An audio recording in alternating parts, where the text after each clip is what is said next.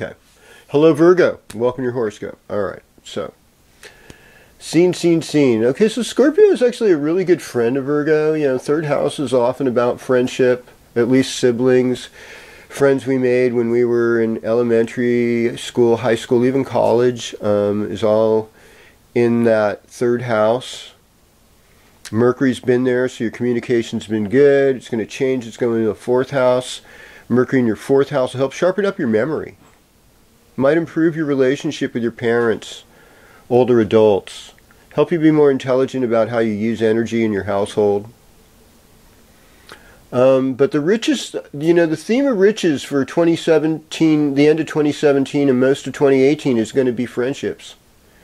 And it's going to be thoughtful, uplifting, spiritual words versus exaggeration. It's going to be art. It's going to be working with your hands. And this is the perfect time to get engaged and to incubate all those great creative ideas and start to manifest. You have Neptune in the seventh house. So it's like, you know, if you were single and, you know, you're looking for a mate, it's really hard to be clear about what's going on.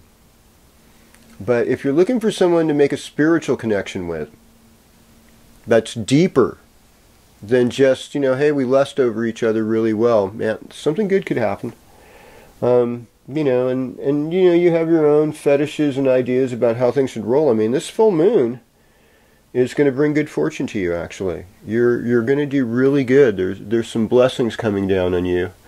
And Lord knows you could really use them right now. I know you've been through hell and back recently, some of you, and it's nice to have you back.